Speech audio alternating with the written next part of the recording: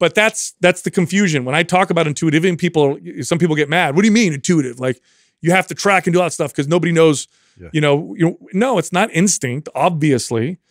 Our intuition is based off of our limited knowledge and experience and awareness. So if you expand your knowledge, expand your awareness, expand all those things and work on them, that's what intuitive eating really is. But it's not, we're not animals that we are born and instinctually we know how to eat in a balanced way. It doesn't work that way. Oh, another big giveaway. I'm going to do the super bundle again. Yep, I know. Sounds like I lost my mind, but here's why. It's because we have a huge sale going on. More about that later. Here's the super bundle. It's MAPS Anabolic, MAPS Performance, MAPS Aesthetic, MAPS Prime, and what's the other MAPS Anywhere. There you go. 5 MAPS programs all in the super bundle. You can get them free. You got to do this, though.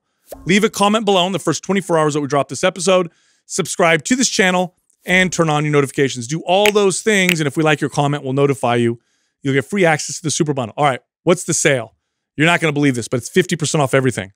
All MAPS programs. Every single individual MAPS program is 50% off right now. You have 1 day left for this promotion. It ends June 1st. Here's the code, MD2022. Again, it's MD2022, and you can find all the programs at mapsfitnessproducts.com. All right, here comes the show.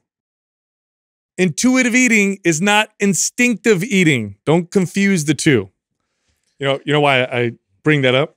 Yeah, what do you mean by that? Because the proponents, or the opponents, I should say, of intuitive eating are always like, what is intuitive eating? Like, people don't intuitively know what to eat or whatever. It's like, okay, you're confusing that with instinct. Yeah. Yes, we don't instinctively just, know how to eat healthy or whatever. Building intuition in the way that we talk about with intuitive eating really involves a process of learning how to read your body, learning what's in food, learning the total values of food and how your cravings happen and what's causing cravings and why you eat the way you do type of deal. And through that process, you develop this, for lack of a better term, intuition with food, in the sense that you eat in a more balanced way. So sometimes eating a slice of pizza is healthy because at the moment you're feeding other things besides your physical health, like maybe you're connecting with your friends or you just want to enjoy the evening with your wife. But most of the time you probably eat in a way that feeds your physical body in a healthy way. But the balance happens there.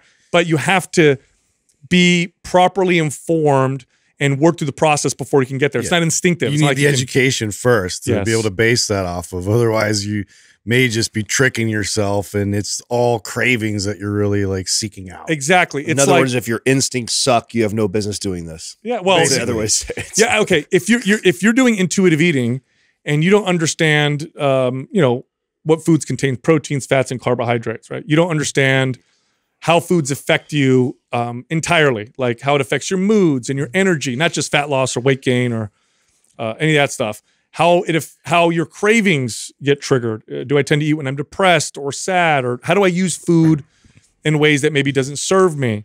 Like, if you don't know any of that, you don't do that work, well, yeah, now intuitive eating is based off of what you know about food, which most people, what do they know about food? What tastes good, what's convenient, and that's it. And you end up with the problem that we have now. Well, it's a great place to end up. Like, it's sort of the pinnacle of all of the knowledge that you're going to acquire going through the laborious process of paying attention, like reading labels, tracking calories, understanding macronutrients, and like all of that work will lead into eventually not needing to be as like completely attention to detail unless you have very specific goals, which again, this is something you always want to go back to and refer to that education. I really don't think most people belong here, at least not yet. No. Like, I mean, I like to think 20 years of doing this, I'd like to think I'm a black belt in nutrition, right? As far as, especially with my own body. Compared to the average person you are. Right. I'd like to think that. But I find it necessary that I even revisit tracking and weighing and measuring and getting back to that every once in a while, just to kind of recalibrate. Because here's the thing that you have to keep in mind. Okay, so say you've figured out all these different signals and you've learned about your body and you've tracked long enough, you know what macros are, like you're at a place where you're a black belt, so you believe that I'm ready for intuitive eating. But then your job changes, or you've aged quite a bit, or your training is different. You're no longer training 7 days a week. You're training more like a father, or your goals are different. Once you start changing all those major variables, you kind of have to go back and recalibrate again. A little bit, right? But what sticks with you is, what tends to make you feel good, what tends to make you feel bad, how you use food to medicate. For example, a lot of people are not aware that they use food in ways to medicate or distract. You see lots of people do the whole diet and then binge model afterwards. Like, why does that happen? And people, I just, I don't know. I'm so hungry, right? Not understanding cravings, for example. And the problem is that, when you grow up in these wealthy societies, you learn to value food really for a couple different things. Like, how good does it taste? And how convenient is it? I mean, you ask anybody, when you're with your friends and you say, hey, what are we gonna get for lunch? What are you thinking about? What's gonna taste good? What sounds the most fun? Right. Most people don't even know what real hunger feels like, because they've never gone for more than a day without food. And so what they think hunger is cravings. And so yes, from that standpoint, intuitive eating would never work, because intuitive eating is what people do all the time in America, and it's making people not working. Super obese. But if you want to develop a sense of balance to where you can enjoy the occasional glass of wine or the occasional dessert, but for the most part you eat in a way that's maybe considered classically healthy, but you feel good about it. It's what you want to do. You don't feel like you're restricting. You don't feel like you're oppressing yourself. You're not doing it from a self-hate position. Well, that's what intuitive eating basically means. It's stress-free. It's a balanced way of living. And yeah, you're not going to flexible eating. And now you're not going to get 4% body fat with that. You're not going to become a top level, bodybuilder or performance athlete with that. When you get to that level, being balanced doesn't work. Being 4% body fat's not balanced. No. At that point, you got to get a little crazy and follow the numbers and ignore the fact that you're probably not doing things that are healthy, right? Like eating too few calories or working out quite a bit. But that's the confusion. When I talk about intuitive eating, some people get mad. What do you mean intuitive? Like, you have to track and do all that stuff because nobody knows, no, it's not instinct, obviously. Our intuition is based off of our limited knowledge and experience and awareness. So if you expand your knowledge, expand your awareness, expand all those things and work on them, then you develop something that's more balanced to the point where, look, I'll give you guys an example. I never liked vegetables. Never as a kid. Most kids don't like vegetables. I hated them. They weren't great. But through this process, I identified that well-cooked vegetables really were beneficial for my gut health. I've on and off dealt with gut health issues for a long time. And I identified like, man, this really helps my gut health. And what happened through this process is that when my gut is off, what I crave is vegetables. I literally crave well-cooked vegetables. Now, that doesn't mean they taste as good as pizza, but I enjoy eating them just the same because I understand the true values. That's what intuitive eating, or the way we talk about it, at least that's what it means. Similar experience. I mean, you have to build those associations that this is good for me in a different way than these other foods I naturally tend to gravitate towards. So I have to go outside my comfort zone because I know that this is helping my body become more healthy, and therefore, I'm putting a different association to it as I go to eat it, which then eventually kind of train yourself and your palate to enjoy that because you know the benefits from it. Oh yeah. It's an interesting dance for somebody who's kind of just getting started on their journey. Of course. And they have no idea. Right. And they see the obsessive fitness person who is weighing and tracking and and they're like, I don't want that. No. And so this intuitive eating thing sounds so much more like where I want to be. But the truth is, you come in and you say you want to lose 30 pounds or whatever. I come from a camp or a belief that ideally I want this person to track, weigh, and measure on our way to their goal. Of course. And during that process, I want to help them make those associations that Justin was saying, like not just, oh, the scale's going down, but how did you feel when we ate this way yesterday? Did you notice that your digestion was better? Did you notice your stool was better? That's the awareness part, right? Right. Did you notice your energy level? And while we're tracking and we're being consistent, as a coach, I'm asking these questions to help them make that connection so that now when they reach their goal, I can remind them, okay, now we're going to remove these, scales and trackers and get away from that. And let's try and really listen to your body. And because we've done that journey of being very diligent about what we're consuming and paying attention to it and being consistent to get to your goal, that person I feel is better prepared than somebody who comes in and says, I want to lose 30 pounds, but I don't want to be like those fitness people that count and track and stuff like that. Well, it's like saying this. It's like saying, I've never played basketball before, but I want to know how to do a layup, and I want to know the positions of the players, and I want to know how to move in a particular way if I grab the ball. Okay, well, first you're gonna have to learn step-by-step basics, right? Like you guys played sports, I did martial arts. Like I remember learning judo as a kid. I had to think about everything I had to do. I had to think about my foot position, and the coach would get behind me and, no, your foot goes here, turn your foot that way, move your hips this way. This is where they're off balance. And for the first year, it was just like awkward. I had to think about it. Eventually, though, it became intuitive. Eventually, I sensed their balance. I sensed when a particular throw would work. And this is, I mean, athletes will tell us all the time, like you take a baseball player and the ball's coming at them, they instinctively, or intuitively know how to jump and move to catch the ball. Well, that's not going to happen right out the gates. Right out the gates, you have to learn the step-by-step basics. All the steps, the mechanics, the way that you hold your body position. But then it's the reps. Yes. It's the continual reps that then eventually embeds itself in your subconscious. So that way, you've done it enough times where it's like you can actually start to navigate and make those good decisions because you've put all of those reps in to where it's like it's something that's just like part of your formula. 100%. And it becomes more stress-free. And, this is when you hear people say things like, yeah, I stopped that diet because I just want to enjoy my life. Which is a very strange thing to say, right? Or hear come from someone who's in the fitness space. It's like, you stopped eating right so you can enjoy your life. Like, that's weird because I know how much proper nutrition, and all the data will back me up, how much that improves the quality of your life in its entirety. Why was it that you felt the need to stop to improve the quality of your life? Well, it was a stressful situation for you. You were restricting. This wasn't a natural way to be.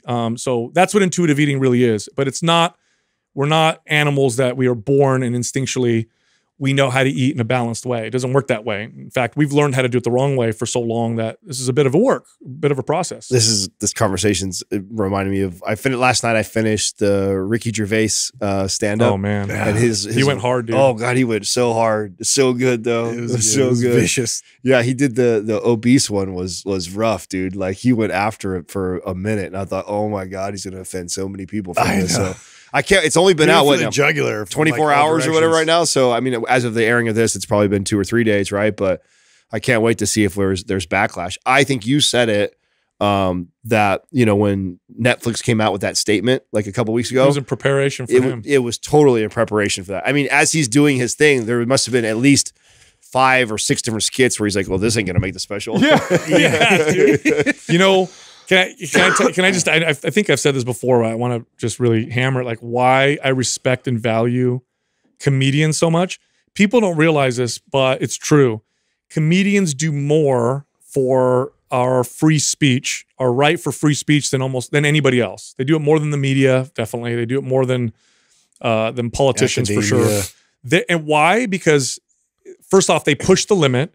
But second, and this is what's brilliant about comedy, because it's covered in humor and it makes people laugh, they can get away with it. Like if Ricky Gervais was up there making statements, right, it would be like much harder to push. People, nobody would really receive that well. Yeah, we need comedians so bad. And there was what was that old saying, like the king has gone mad if he kills the jester. Mm-hmm. Like that's when he's gone crazy. When they start to kill the funny gesture, right? Yeah. So I appreciate. Well, it honestly felt like, let's say we get in a time machine, we go like 5-10 years back, like probably 10 years at this point, based on where our culture is today. But just to sit and listen, it really felt like it was nothing changed in his delivery of like every other special I've seen from him. And it's weird that like, you're like, oh wow, that's really brave. Yeah. Like it's just like he's just been consistent. Yeah. And I know Bill Maher kind of talked about this a bit too. It's like, while everybody else changes and tips more to the extremes, like I've just said the same thing over and over again. Yeah. And it's like, I'm not going to change my value system just because the world's changing. Well, I get excited when I see it because there was just not that long ago where even the comedians I felt weren't saying anything. So I felt the same way. It was rough. Yeah. Now that, and I really feel like, Chappelle opened that door for a lot of people, right? Definitely. And now we're starting to see him. like more and more of the stand-ups that are coming out. It seems right like now. everyone that comes out, it's like they're trying to see who can go harder. Yeah, so they're starting to push it, which excites me because I feel like and I've been saying this on the podcast now for several years, that, you know, I have faith in humanity that will come back. Like it'll balance its way back. Yeah, I think we were due for a correction in a lot of areas, and I think that we overcorrected, and we've seen that overcorrection for maybe the last 5 years. It's gotten a little crazy, and I now think that, like, okay, when the comedians start like setting up to, okay, this is getting a little ridiculous now. So I feel like that's the beginning of like, okay, now we're gonna start. You know what I'm hearing from people in education is that this new generation of kids coming up, I think you might have even said this too, Adam, that they're not like the millennials were, or the ones after. They're more like us. They're rebelling against that. And that's the cool thing about teenagers is they're just going to rebel against the recent thing, right? So if the recent thing is like stupid, like, oh, cool, let the new kids come in and they'll rebel against that too. Well, just think about how overbearing and restrictive it is. Like they're like all of that. Like, of course, there's going to be rebellious kids that are like, don't tell me what I can and can't say. Like that's just been the theme of teenage angst forever. You know, so it's just inevitable that the more that you try to really stuff and suppress speech in any direction, you're going to get backlash. Dude, speaking of, like, you know, when you talking about, I was thinking about when I was a kid or when I was younger. So I think I was in my 20s.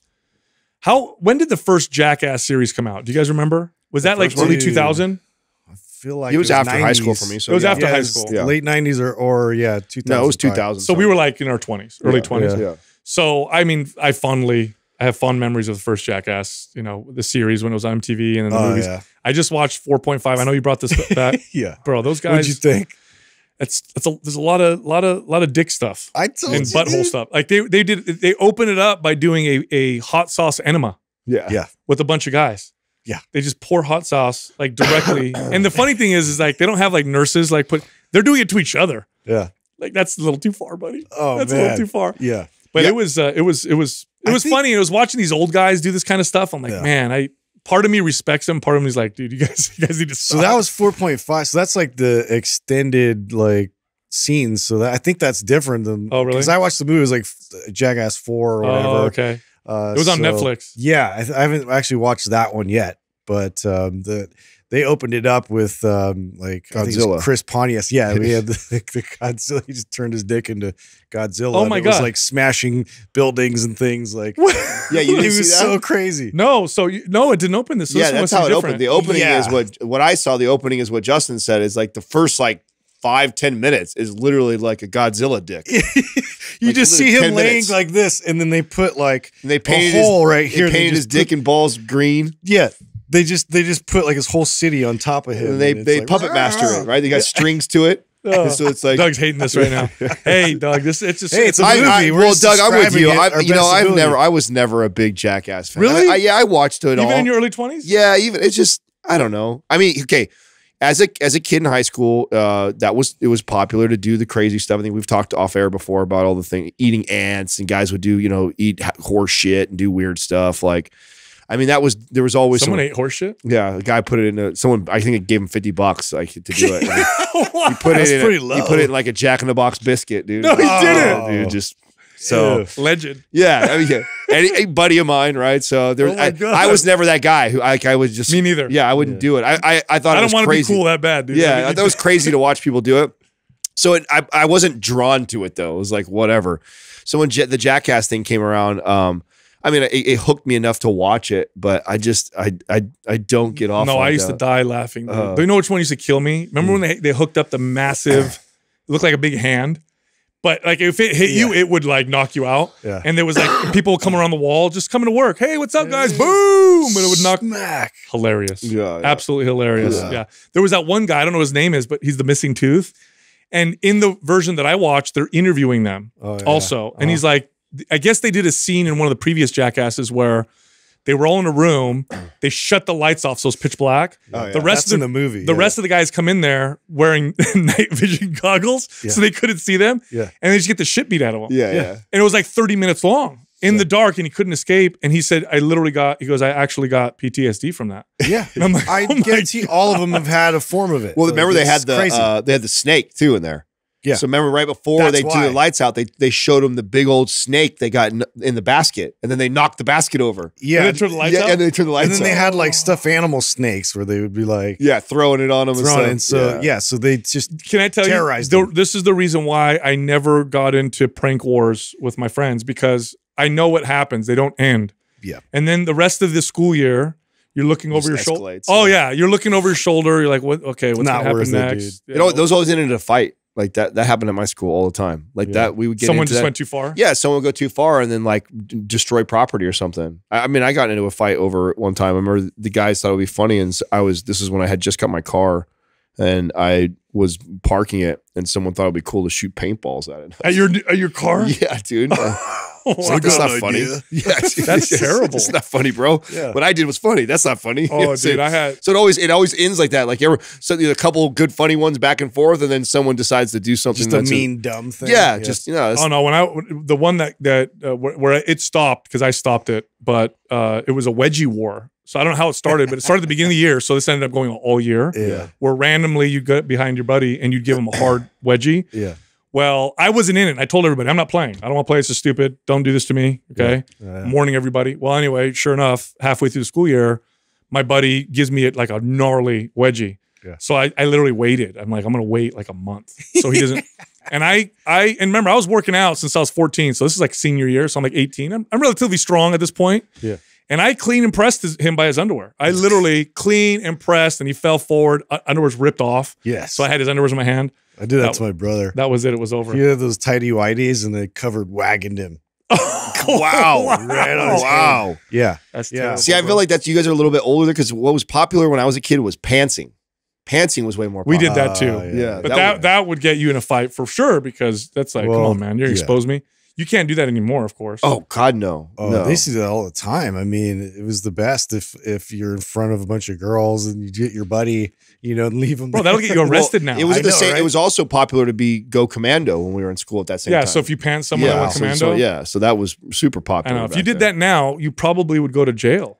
I think, right? Would you go? You definitely. I be don't know. suspended. Yeah, you Expelled. If a kid pantsed his friend today, and you went full naked in front of a bunch of girls, You they would get expelled. Really? Well, yeah, that's sexual I harassment. can see that. Yeah, You can't do that, dude. Wow. I know, man. Hey, did you see what Times have happened with the Elon Musk sexual harassment thing? Oh, that I was was so I don't know too much about it. I know that they settled for $250,000. Yeah, I saw that. And the case, basically, it's like, look, when people come after large corporations or billionaires, oftentimes to save money and time, there's like, settle. Here's the money. So that's what he was saying. Now, he said something interesting, though. He said, if he's denied, he's like, this is baloney. And he goes, if this really happened, then tell me a distinctive, describe like some like super Characteristic. Right? Yes. Yes. Oh, wow. Apparently, I don't know if he has a Detail about his birthmark member. or something. Oh wow. But he said, well, then let's see if you can describe something about me that only you would know. Which I thought was brilliant. That's really smart. If there is something there. even if there wasn't, that's a brilliant play. That's a brilliant play. If you have this average looking dick, and you He's would like, say it's that, really like, weird. Oh yeah, you saw it, huh? Yeah. Well, tell me what's different about it, huh, Justin? Yeah. Tell me what's different about my my dick. God. Yeah, Huh? it's upside down. It's really weird. It's balls balls first. up. Balls Yeah. first. They call them top balls. All right, Doug. All right, Doug. Move on. All right, I'll move on. I'll move on to a light subject. Let's talk about monkeypox. Hey, I didn't even know Where that does was this a thing. come from? Hey, I didn't even know that was a thing until It's not a thing. There's like Oh, it's there's like not? 100 and something people in the world with it, right? Like that've seen it. So it's not like this big thing. And it spreads through. Sounds like an elementary school jingle or something. I saw Vicky does some posts sometimes that are off the chain. She did one that said, "I'm just gonna come out and say it early that I'm against the jab for the monkeypox vaccine." Yeah.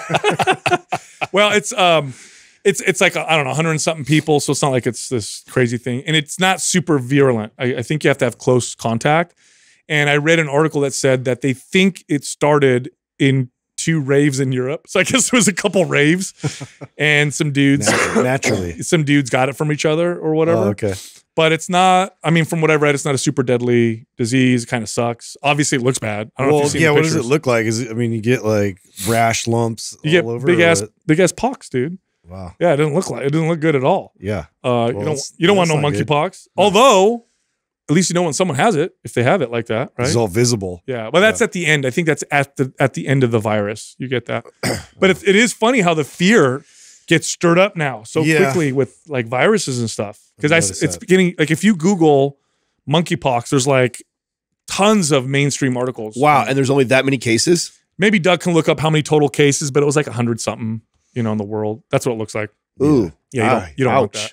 Mm. You don't want a bunch of monkeypox. Well, yeah. What are the case? What's the case count at? Yeah, look up total monkeypox. Okay, he looked up images. Yeah. Sal? Where are we at with COVID? I mean, we're still seeing. That's so last year. I thought so, but I heard it's spiking again. There's cases that. Yeah, it's endemic, so it's up and down. It's not nearly as deadly as it was. What do you got for me, Doug? So as of yesterday, 90 confirmed cases. Oh my God. 28 suspected ones. 90? Okay, so a grand total of 118 total Get cases. out of here with the fear. Yeah. Oh, that's hilarious. Well, it's That's not hilarious. It's like it's unfortunate for those 98 people, but that's I don't want no monkeypox. Yeah, that's this crazy isn't though. fun. I didn't even know it was a thing, and then I made that post about me being in the airport and being sick. Well, so there's also this like this whole conspiracy thing, right? So who is it? The World Health Organization that I think it was them that either them or the World Economic Forum, one of the ones that everybody talks about. It was WHO. I know what you're talking about. They came out and they were going to talk about potential monkeypox outbreaks before anything happened.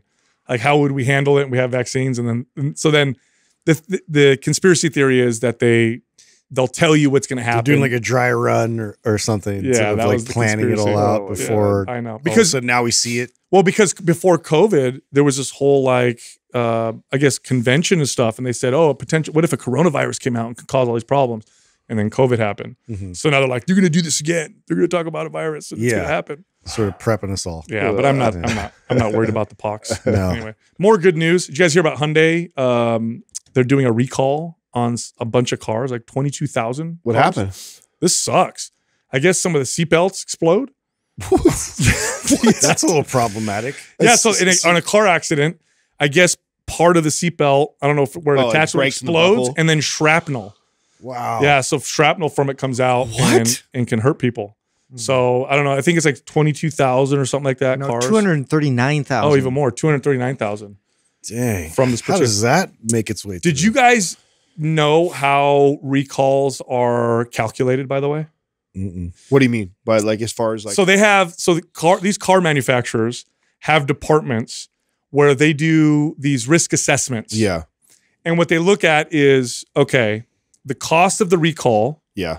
Compare that to the cost of the potential lawsuits or the cost of the potential public outcry. Right. And then if, the recall is more expensive, we're not going to do the recall. If it's less expensive, then we'll do the recall. You know what I mean? Just weigh it out. That way. I mean, the truth is though, I mean, how else do you decide something like that as a business? I mean, ethically, you would like to think that they always like are worried about but there's always going to be a safety issue, right? Yep. Like no car true. is 100% safe true. in every single accident. So there is always some sort of a risk somewhere in the design of the vehicle. And so it's just risk assessment or risk management, right? So it's just, there's no other way you actually probably would do that. It just sounds really bad when you say that, right? When you say it like that, it's just like, well, we'll only kill about probably, I don't know, 150 people, which is down from last year. Yeah. Well, we'll go ahead and roll with it. I'm saying that sounds horrible. But how many car brands have like imploded because of this? Because like I want to think that was it Corvair or one of those old car brands that like the engine was in the back and then would anytime somebody would slam into it, like it would explode. That was I think it was the Pinto that was the problem. But that was a myth. It was a myth. Really? They didn't actually explode. I mean, I've watched Mythbusters and the engines don't really explode. No, like in movies, whenever they shoot a gun at it. You know what else doesn't happen? I learned from Mythbusters. You cannot throw a cigarette in gasoline and blow up anything. It just does it catch fire? It goes out, puts the cigarette out.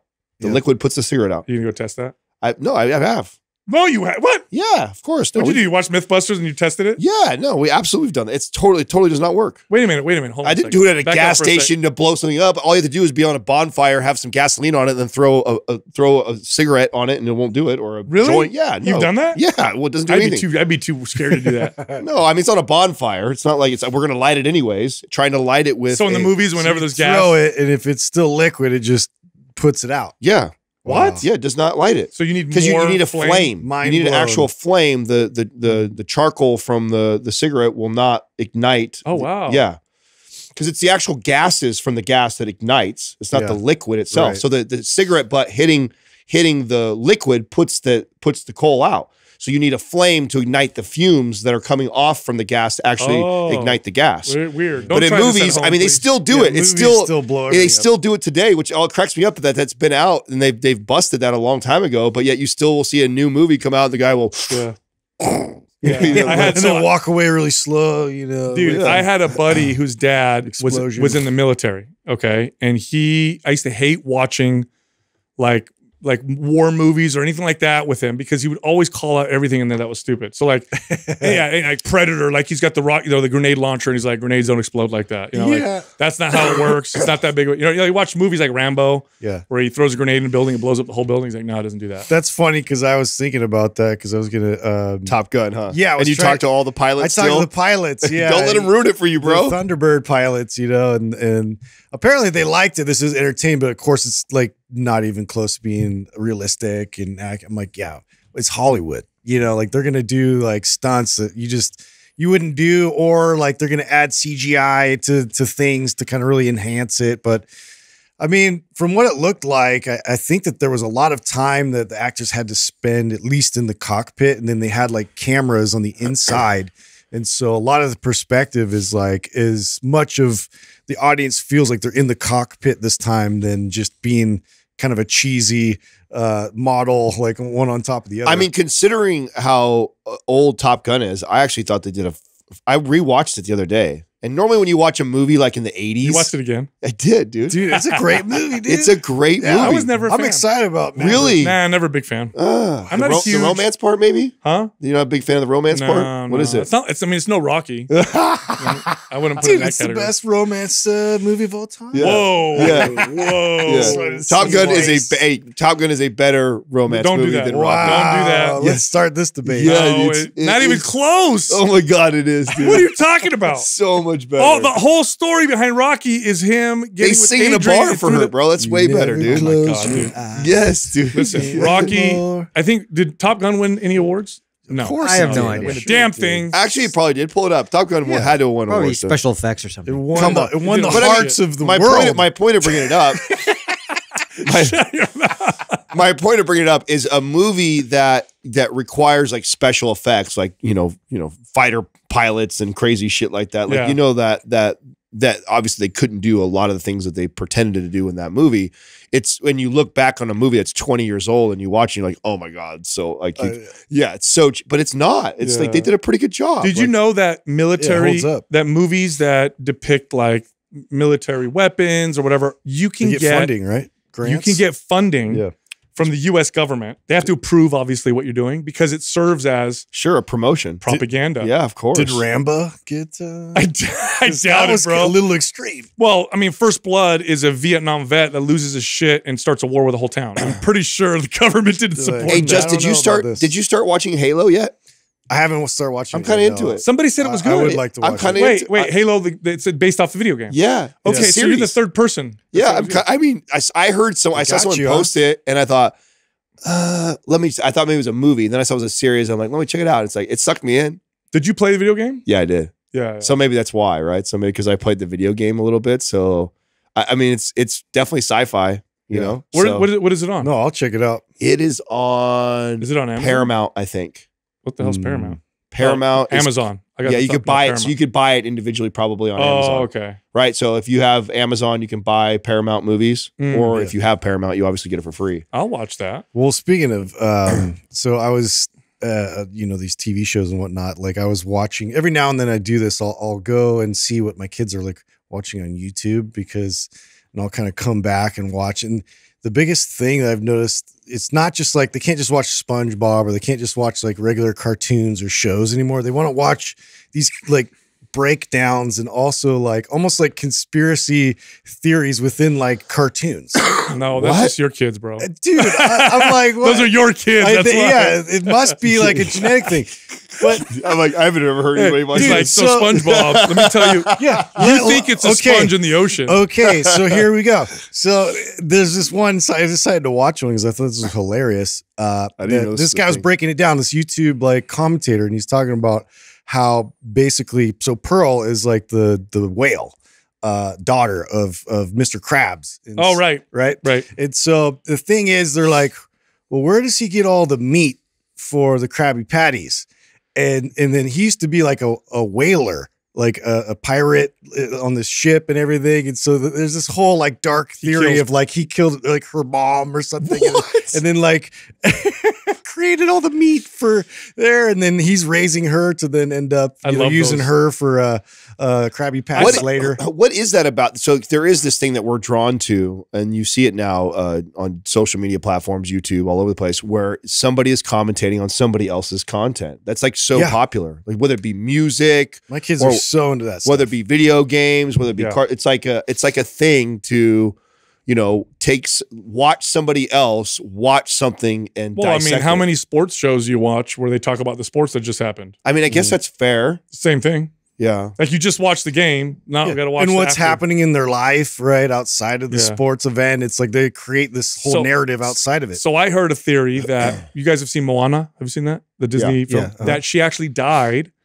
in remember the scene where she's in the ocean and it's like it's a storm or whatever, that she actually died and her spirit goes to the island and brings back this, you know, it does all the work or whatever. So the whole time you're watching the movie, like the back half of the movie, she's dead. She's dead. Yeah. How cool would that have been at the end? Like Sixth Sense. Oh yeah. I was never alive. All the kids. Freak the kids. You know, I thought, who brought up the thing that was something that Disney does that I never, like almost every Disney movie, like the kid's like an orphan. It's always some sad shit. Yeah. Yeah. They hook you with like a traumatic event. The worst is Up. I can't do it. The whole scene in Up where they show the I've only seen that. They're getting older together and everything, and they can't have kids, and then she dies, and it's like, come on, man, you just ruined my day. You're really bumming me out. Yeah, that's totally sad. Speaking of sad or ruin my day or crazy. Wait, before you leave Disney, I want to ask you something. Because somebody asked me this, and I thought that was a really interesting question to ask me. What's your Disney classic? Your one. Oh, my favorite Disney classic? Yeah, one. Give me your one. Oh man, I know somebody asked me that. It made me think. Right, I was like, oh, wow, I have to think. Doug, what about you? It's a good question. I had mine canned already, so we were big when we were little. We watched a lot of Disney classics. Like I watched them. We had them all. Classics, huh? Yeah, I mean all. Mine was The Sword in the Stone. That's mine. How weird is that? Oh wow, no shit. Yeah, that's mine. I watch that with my kids all the time. My kids are the Aristocats, bro. That's like a 1967 one too. The older ones are the best. Yeah. I probably watched Lady and the Tramp. That's so crazy. I watched a lot of Lady and the Tramp when I was a kid. I see that. You're the dog, huh? You're the dog. Where we've already said you look like the dog. Yeah. What kind of it's a schnauzer? What is that, Andrew? Is it a schnauzer? The gray dog. You know what sucks? What's the gray old wise little dog? Schnauzer in I'm your not sure. face. It's a schnauzer. Is it? It's a schnauzer. We've already said it. Can I tell you guys what sucks about that? Okay. You guys have never told that to Jessica. She's told me that. If you were a dog, you'd be a schnauzer. What? Pull the dog up, Doug. That is in Lady and the Tramp. That is what's the character's name? It's not the main two. It's the friend. Oh, I don't remember. He's gray. He's gray and he's grayish black or whatever. Man, Schnauzer. you watched all these things, didn't you? I did. There's Tramp is. Yeah, the Tramp is. He's a Schnauzer, isn't he? He's a Schnauzer. Yeah. Oh, Peter Pan was the other one I watched a lot of. Oh, but there's an old Schnauzer too, huh? Is that yeah, the it's the black old. one? Yeah, it's the old Schnauzer that I think Sal looks like. My second. I don't even look like the young one. Huh? My second was probably Robin Hood. Is it Jock? Yes. Yeah. Yes. Jock. Pull his picture up. I want to see what he looks like because he looks just like Sal, I think. Yeah. Did you guys ever watch Fox and the Hound? I watched them all. Yeah, Fox I loved them all. Fox and the Hound was pretty good. I watched all of them for sure. Yeah. That's so crazy. You're Sword in the Stone, dude. I know, dude. I've never heard anybody else say that. That's yes, that is Sal. Super random. Come on, bro. I'm not short like that. He's got your gray. Yeah, he does have my He's gray. a little Scotty dog. Yeah. I love that dog. Yeah. I actually want to get a Schnauzer. I mean, he's not an ugly dog, you know? No, they're adorable. Yeah, he's a cool dog. So cute. You know what I'm saying? And I think he's kind of like the angry wise guy in the movie, right? I'm not angry at all, bro. You're angry. I'm not angry. Quit telling like a people that, great dude. Fu Manchu. Are you getting DMs? Yeah, I always do. Are people sending you? Dude, hey, people always start with like apologizing or telling me like, this is not a jab or whatever. Like, Yeah. so afraid I'm gonna rip everybody's face off. I'm like, If we had to "God, dude, choose, I'm not an that emoji, sensitive. It's like a gray cloud. Just Well, so as a kid, I was the Grumpy, the Care Bear, right? So that was my favorite I Care can see Bear that I toted around. I was the always. 3-leaf clover one. Wait, hold on a second. That's- Hold on a second. You guys had Care Bears? I did. Come on, dude. I mean, I'm I not did. like the manliest guy ever. You know, Wow. I Well, did actually, I have- thought you were for a second. You guys had Care Bears? I did. Wow. the Care Bears when I was a kid, I dude. never I had couldn't Care help it. That's I think because Did you guys, you're hold a on. little Did you have a older. Cabbage Patch Kid too? No, I had the wanted carbs. one, and my I dad had the said Garbage no. Pail No, Kids. Garbage Pail's different. Yeah, I went all garbage. No, my Pail. sister had Cabbage Patch Kids, and I had the Garbage Pail Kids. See, I had He-Man. That's all I had. He-Man and all the Masters Have of you the Universe. seen He-Man? Yeah, I know. Bro. When you look back at it, now, you're like, I know, That's- right? that's interesting. Yeah, hey, hey, can I tell you something though? Yeah. With the figurines, they Yeah, I literally modeled them after pro bodybuilders. Bro, they don't look like athletes at all. They're all like, Yeah. the Skeletor memes are my favorite. oh yeah. There's so many good Skeletor Yeah, memes those that are are out great. there. Anyway, so I was going to say that's crazy. Okay, sorry, and sorry. I'm supposed to mention our sale right now, but I do want to say this because we have a marketing department that operates separately from us, meaning we don't really have much. We don't control what sales are going to run. I mean, we can. Obviously, we own the company, but often we don't know what's going to happen. And then they'll tell us, hey, here's the sale that's going on. Yeah. So 50% off everything? Like, why are they doing this right now? That's ridiculous. Because it's a party we sale. did it. Okay, we It's did not even Memorial a Black Day. Friday. Yes, Memorial Day. Last we did it. Okay, so they run it right before summer, and they run it at Black Friday. Those are the two times they run it. So we actually ran it this last We year. did? Yeah, we did. We did. 50% off Yeah, everything? Yeah. All programs? We have two massive You just sales don't in the remember. year. This is one of them right now. It's always right before summer. I mean, give or take. I think they did it over the same holiday weekend last time, I believe. Probably. Yeah. Yeah, I believe they There's did. no exceptions. So when huh? you're out shopping Every for your program. mattresses, Every program. think fitness programs. Wow. Would Is you there a say limit? Mattresses? Did you say shop? What? Yeah. Isn't that those always go on sale on Memorial Day weekend? Mattresses. Yeah. The cars. I took so. Doug. Am I I took right? Doug mattress shopping the other day. What? That sounds you weird, and Doug do a lot Adam. of weird shit together. That sounds very weird. You guys tested it out? You're so intimate. Like, you're a little closer to me right this. Yeah. This is a good spooning mattress here. Did you practice your wrestling? And, Yeah. Throw them on the bed. Doug, this one's good. Yeah. Oh, look, you bounced that really far. What mattress you get?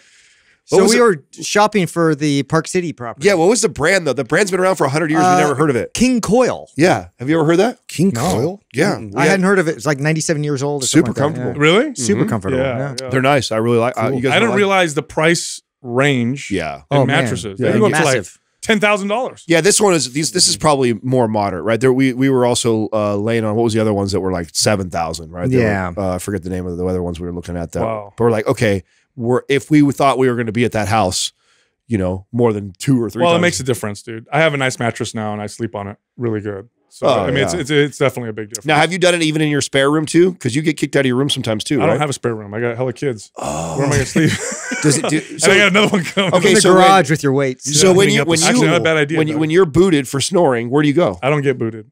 Oh, you boot her out. I don't You boot boot her a out. pregnant woman out of I her don't- room listen, into a into the bathtub. bathtub. It's not my choice. Yeah. That's a true story. Hey, it's not my choice. Who sends a pregnant You're woman never into a gonna hear the bathtub? end of Not me. She did it herself. She did it herself. She went and slept in Okay, another so room. right now should when build you like a treehouse when you or were driving her crazy and snoring, you don't get up and leave. No, I don't get up. Where am I going to go? One of the other rooms. The kids aren't always in all the other rooms, right? Yeah, no. So she'll sometimes go and Oh, dude, you dog, bro. Hey, it's a good mattress. She goes and gets on the twin. Yeah. On Alessia's little twin. Yeah. She gets to go Hey, sleep on. come on, dude. Oh, bro. Come on, you made me feel bad now. Well, I leave. So that's like because I'm just as guilty of like, especially since I've been sick, like Katrina will give me the similar thing. Go roll on your side. And then if I still snore even on my side, then she'll let me know again. And then that's normally my signal. Yeah. Like I don't like half asleep. No, Get I out. actually Dude. bought a mouth guard thing, and it goes in your mouth, and what it does is it pulls your lower jaw forward like this, And it does work. It does prevent snoring. Now, the only problem is I wake up and my teeth are sore. So I hope it's not going to make my teeth all weird after. But it does work. If I put it on, it does prevent snoring. Dude, I just reminded me of, has this ever happened to you guys where you had like such a vivid dream and you get woken up because you physically acted it out? Yeah. What did you act out? So I was like, there was this big bully guy that was like picking on my friends or whatever. And like, I was trying to reason with him, and then he swung at me, and I literally like dodged one way, dodged the other, and then I swung back, and I wake up and I hit my glass of water off the table right next to me, and it like water everywhere. And thankfully, it didn't like shatter into a bunch of pieces or anything. But thank God you didn't swing the other way. I know. I was thinking that, dude. I was like, oh my God. Did you know there was this, So the dream you have. there was this woman. I have no idea where that came from. There was this true story. There was a guy who he would wake up with like a bruise or a black eye, or he'd get hit in the middle of the night, and his wife's like, I'm asleep. Yeah. I'm sleepwalking or whatever. Anyway, he set up a hidden camera. This woman she'd wake up and hit him and then pretend to go back to sleep. Wow. Oh, that's hilarious. Yeah, Now, intentionally, or is that like a disorder she had? No. She'd wake up. Because I told you, my best friend has like it's like, I don't know, like 1%. It's super rare what he has. There's actually a documentary on one of these comedians who has the same disorder, and he did a documentary on it. But he has that, and it's actually really sad and scary because it like 80 or 90 something % get Parkinson's. It's like, it's right, it's connected. Yes, I think I remember you telling me. Yeah, and he gets up and he acts out the dreams like super like he's dead. His wife will be like shaking him, can't wake him up, and he's like at the edge of his bed getting ready to jump off. And there's been scary stories of these people jumping out windows and stuff. There's stories of people having sleep sex. So they'll have sex with their partner. Then the next day, I try that on Katrina all the time. I'm asleep. I could tell. Sorry. This one woman. I just watched found its way there. The whole thing where the husband's like, "Oh man, it was great last night," whatever. And she's like, "What are you fucking talking about?" Anyway, she did that. She would have sleep sex with him. The thing is, he thought it was the best sex. I can't believe you did that. Oh, really crazy.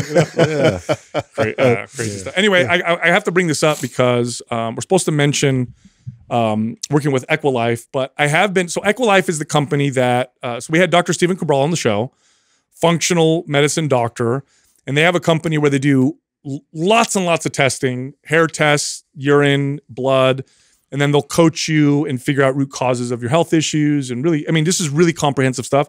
Anyway, someone was messaging me, asking me about the type of tests that they do or what they're testing for. I have them written down. So here's some of the stuff that they'll test for. So if you're interested, it's really, really interesting. So they'll test for, and these are just the popular ones, but they do more than this. Mm-hmm. They can test for candida, metabolic, and vitamin function, food sensitivity test. They test your stress, mood, and metabolism, minerals and metals, toxic heavy metals. They test your neurotransmitters, your gut bacteria, and if you have parasites, they'll test your stress, sleep, and hormones, mold toxicity, environmental toxicity, and then your omega-3 levels and inflammation. And then there's much more. Did you guys I ended up ordering the Candida one. To test that out and find out. You are. I'll report back on that. You got it. I'm pretty sure I do, dude. You got everything. Yeah. It's just like, I would love to get more of a handle on this. I know I've done like every protocol known to man in terms of like, having the digestive, the HCl pills and everything else ahead of time to kind of eat away at it. But it's like, dude, if I can actually, really get on top of that and get rid of this crazy chronic heartburn, it'd be great. Now we've barely started working with them, and I don't know about you guys. I'm already receiving DMs of people that love them. Yeah, same. Yeah, that are already having a tremendous. Yep. There was in fact, the guy that we answered the question recently. They found with his diet that he was a slower oxidizer, needed more carbohydrates. He was eating differently before, not knowing why his energy was so low. Yeah. So they can. If you really want to get down to understanding your body. Yeah. And get the guesswork out of the way, or not do a bunch of guesswork, or work with your doctor, which won't test you for any of this stuff. Yeah, Maybe you don't. get real answers, you know, real specifically to you. And then I don't know, Doug and Justin, if you guys can even answer this or not, but when this goes live, will we have the forum up yet, or will it be shortly after? Justin's one setting that up. Yeah, but I we think, should be able to do it. Yeah. Yeah. So what's the name of the forum going to be? It's going to be Is it Holistic Health Forum. Yeah. And it'll be managed by Dr. Cabral and his team. Yeah, so this is on Facebook. Yeah, it's going to be free. And it's a free one, so you can ask questions and all So that by the stuff. time this airs, you should be able to search for it. And should we put Mind Pump in the name as well? I don't know. Yeah, maybe Mind Pump Holistic Health MP? with Dr. Yeah. MP Holistic Health or something like that. Well, that's the name of the forum. So okay. it's going to be something like that. So search that and then we'll let you in. Yeah. Interesting. Yeah. Well, So that's going to be paired with working with them as a partner now, which I'm really excited. So, I mean, I think that we've already got great feedback on the hormone forum that we created with Dr. Rand and their team. We've got a huge response from that. Which, by the way, I had to go in there and kind of straighten things out a little bit. So just so everybody knows, it's a hormone forum to ask about prescription hormone therapy, testosterone replacement therapy, you know, stuff you do with your doctor. It is not a anabolic steroid forum. So have just people on there. Oh, wow. Like, yeah, asking there's a couple stacks. I want to take some D-ball and Tren, and I'm literally, running it with, literally, there was a guy on there. I've been using Trenbolone at 400 milligrams. And what about this, that? And I'm like, it's not the place. This is not where you're asking that. Yeah. This is for legit. The truth is, Dr. Rand and them, they have answers probably for that, and I hope that they know to just leave that alone. They do. Okay, they do. Yeah, they ignored them. Yeah, but yeah. I went in there because I don't want them wasting their time on stuff like that. That's not what it's designed. It's designed to help people that are in a Save place that for bodybuilding. Yeah. No, nobody knows the answers to that stuff. There's a lot of guessing. You know, I wanted to bring, so I know we have another sponsor we got to mention. A great commercial for them is that my son's using it now. So, you know, we've been dealing with all ear infections and everything like that. So always first before, you know, we went the specialist and the surgery route was, is there something in his diet that's causing inflammation that we try to figure out? And the only thing that we could figure out that he has consistently that may potentially have effect, and it also bothers me. So that's why I told Katrina, try teasing that out. Is his favorite thing that he has every morning, which is the toast. Yes, the cinnamon raisin toast. So you're gonna take out gluten? Yeah. So we took gluten out, but we took this specific raisin bread toast out because it's something that he has every single day consistently. I've had a couple pieces before and instantly feel like bloated from it. And so I can't even. There's been a couple times where I've tried it and been like, oh, I'll have it with him, and then I'm like, oh man, that doesn't make me feel good at all. Weird. Oh, let me try it again. Oh, of course, you know. So by about the third time of me doing it, I realized, okay, my body's not reacting well to this. So the kid's got my DNA, so probably this could be something. So he's been using Magic Spoon instead, and Does he like it? He loves it. Oh, wow. He likes it dry. So we put the same way, you know, those little, I love those little snap captures. Yeah, the snap capture where they stick their hand or whatever.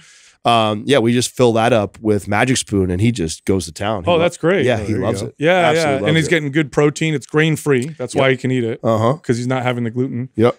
Wow, that's what flavor? He likes fruit. That's what we have. The fruity. Well, we have fruity and blueberry, but he likes the fruity one. That's great. Speaking of breakfast foods, study came out showing that moderate, but this is what the study said: moderate intake of eggs is positively correlated to better heart health. So people who eat eggs have better outcomes with heart disease, which is the opposite of what they told us for a long time. Yeah, especially egg yolks. We're so bad for your heart. And you know, there were studies that showed that if people ate a lot of eggs, that there was a correlation. And that was really less about eggs and more about cholesterol, because eggs are so high in cholesterol. That was the fear. Yes. Yeah, and that we used to think that dietary cholesterol had that much of an impact. Yes, but what happened was because, and this is what you need to pay attention to with studies, because it had been hammered into us for so long that eggs were bad for you. The only people left eating eggs were people that didn't really consider their health. So then they would do these population-based studies.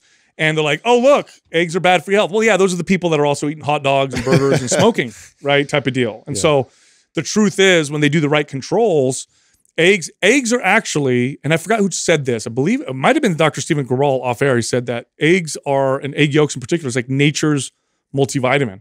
It's one of the most nutrient dense. Well, it's one of the most balanced foods you could possibly have. No, 100%. Super healthy. I know, it reminds me of your proverb you just said. Did that air yet? Is that live yet, Andrew? The proverb, the parable. Yeah, the elephants.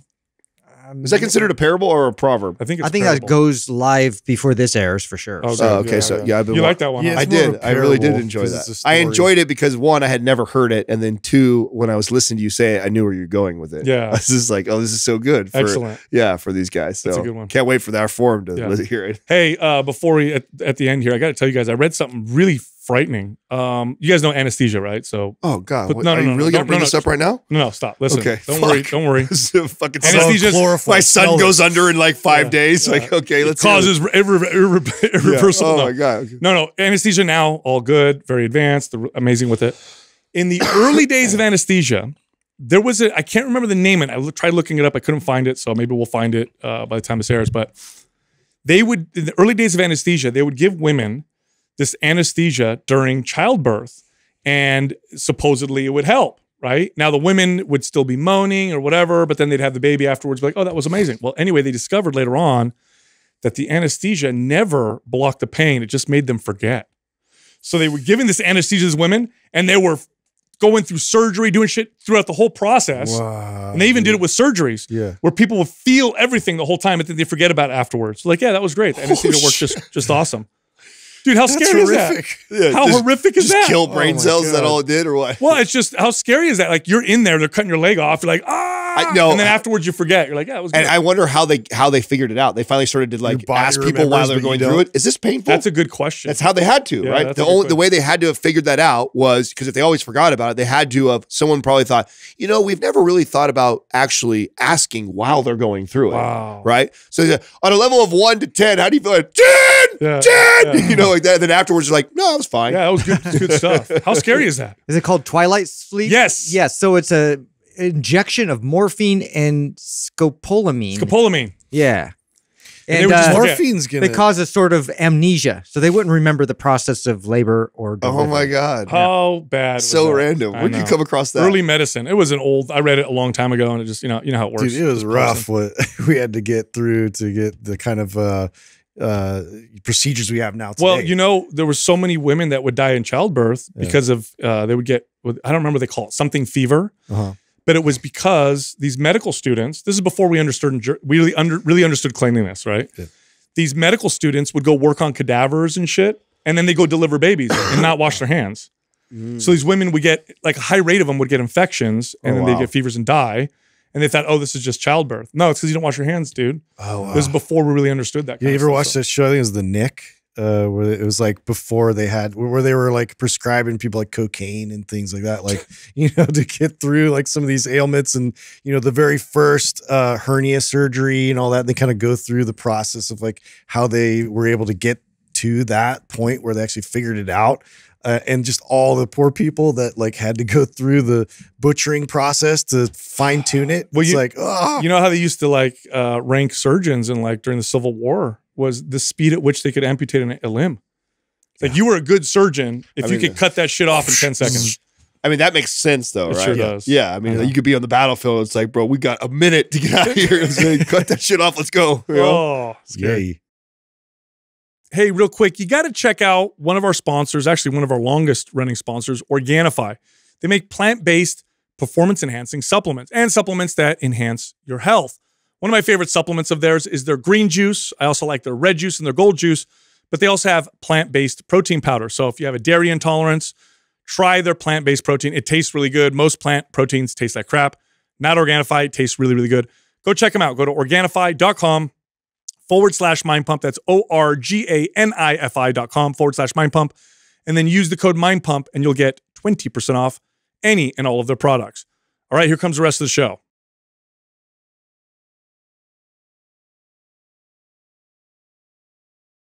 Our first caller is Brian from Ontario. What's up, Brian? How can we help you? Hey guys, big fan. I've been listening to you guys for just over a year now. Little background, I became a trainer just over a year ago. I grew up I live in a small town with a very bad training mentality. Everything is balls to the wall, more reps than you can handle. And the signature of success is if your client doesn't walk out of the gym. I remember those. that's I what remember happens. those. were the days. I remember those days. That's what happens when you hit your balls against the wall. Yes. Yeah. It hurts. So I've started my own personal training. It's out of my garage. The clients that I have appreciate the mentality that I have, which is a lot of it, which I've learned from you guys over the last year. My reason for calling in today was I have a client, a little background on her. She's a female, 205 pounds, 5'8". Her goal was to get some fat loss, weight loss.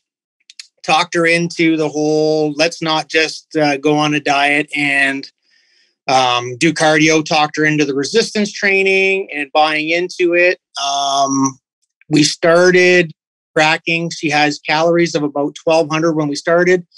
We got that up to 1,500 very reluctantly. And then recently, over the last couple of weeks, we finally got her up to about 1,800 calories.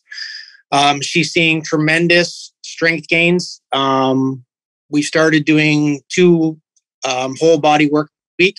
We're currently now doing 3 split workouts a week.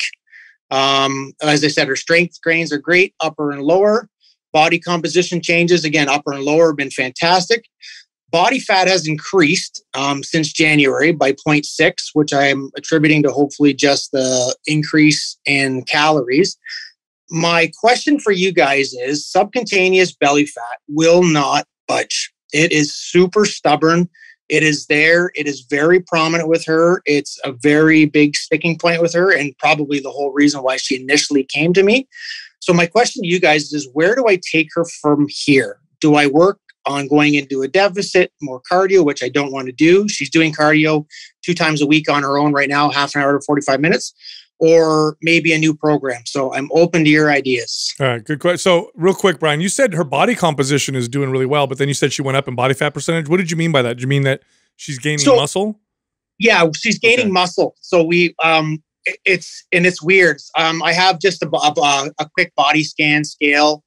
So that's where I'm saying the body fats come up. Oh, you're using bioelectric impedance. Yeah. Not very accurate. How's her body weight? Has it changed at all? No, so we're actually up 3 pounds from when she.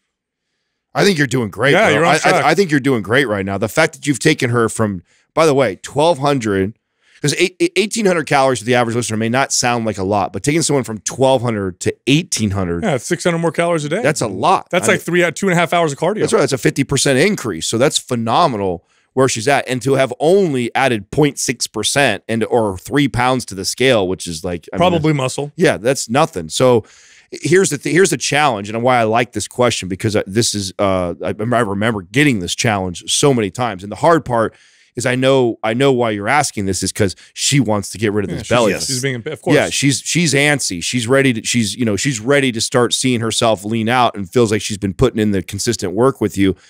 And this is where it's always really tough for a trainer, because the truth is what you're doing is perfect. I mean, I would stay the course to continue to try and build muscle, to continue to try and creep those calories up more. I mean, a woman, you said she's 5'8", 200 and something pounds. I mean, I'd like to see her in the mid 2000s at least. I'd like to see her up at 2,500 calories. Just so you can cut down to 2,000. Right. So I'd like to keep working in that direction and keep pushing the message of let's build muscle, let's build strength, let's build this metabolism, let's get these calories up. And let me tell you, if I could get you to 2,500 calories and then we come down, we're going to be in a much better place. Now, I would explain to her so she understands, listen, what I can do with you right now is I could take you from that 1,800. We can go back down to 1,200, and I could show you we can lean out. We would start to lose some belly fat. You would and get a little bit leaner. The problem is we'd stall out before we got all the way to your goal, and now you're back at that 1,200 calorie mark again, and that's not sustainable.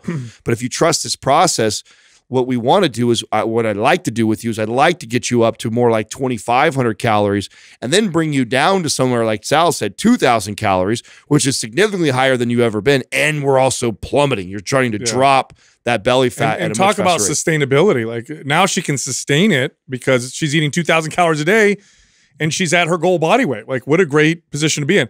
The other thing to consider too is this, Brian, like the most challenging thing that you'll ever do as a coach or a trainer is not program design. It's not exercise form and technique, although those are important. The most challenging thing you're going to have to do is guide people in the right direction, especially when they want to go in the wrong direction. So you have to get really good at that. And so here's a strategy that I'll give you that I think might help.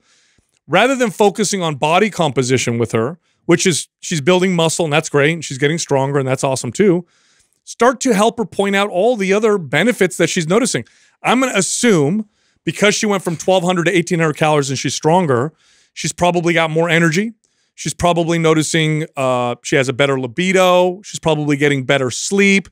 She probably feels better in her clothes. She's more stable and more productive in her more day. productive. Like, point these things out, because otherwise what happens is a person thinks they're not making any progress because they don't pay attention to anything else other than what the scale says. They go, why am I doing this? I'm not moving anywhere. When you start to point this out, they go, oh yeah, I feel way better.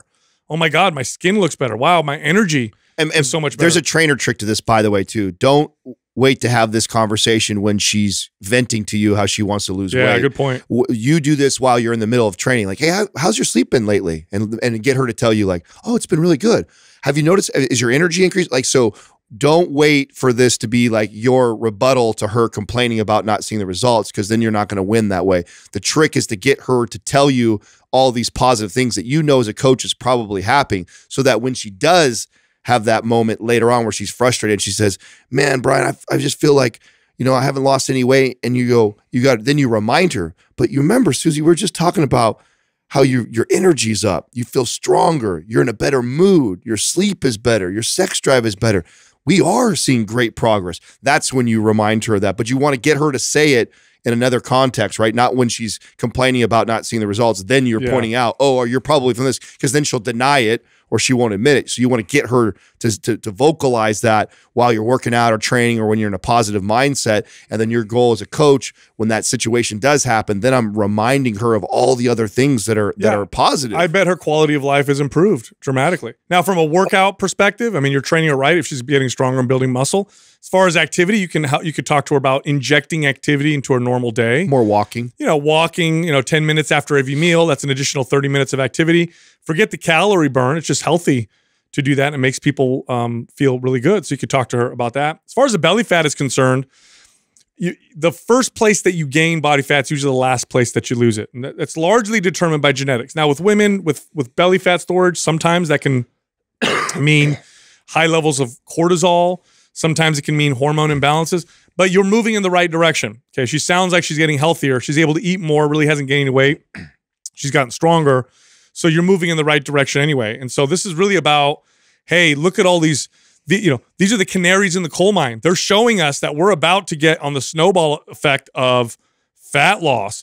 We're boosting your metabolism. Like, we're going to get there. And when we do, and we cut you down, you're going to eat more than you did before, but you'll be much leaner. And you're only going to work out with me twice a week for the rest of your life, like, just to maintain that. Like, isn't that a great place to be? Can you see how you can maintain that forever? So these are the conversations you want to have as a trainer. And this is what's going to make or break you as a trainer. And I know, like I said earlier, exercise, selection and form and technique, that's all important. But this is what separates the great trainers from the average ones. Okay. Perfect. Yeah. That's kind of what I feel like. I'm on the right track. It's just, as a client, like, she's trusting me. She's still trusting me. Good. A couple ago, I got the text message like, hey, look, I'm down a pant size. So wow. Wait, hold on a second. She's down a pant size and her weight is up a little bit. Do you know what that means? Yeah. She's lost body fat and she's gained muscle. That electronic impedance scale, don't rely on that, by the way. That's one of the more inconsistent ways to test body fat. Use body fat calipers or use circumference measurements. Yeah, is good at showing that. And practice, going back to what I was saying, practice, while you're in the workouts and you're communicating these things, practice helping her make the connections to all the other positive things. It's really tough when a client comes in and they have a very specific goal. I want to get this body fat off. I want to build this muscle. I want to run faster. They become very myopic, and that's all they think about, right? But you as a coach want to help them make that connection to all the other aspects of their life that is improving. And it's not just simply pointing it out one time. It's constantly reminding them that, like, and that's why you feel so good, because we keep doing this. This is what's so great. Remind yourself. That's why you love this thing. It's not just about that weight on the scale. It's also about all these other things that your life is improving.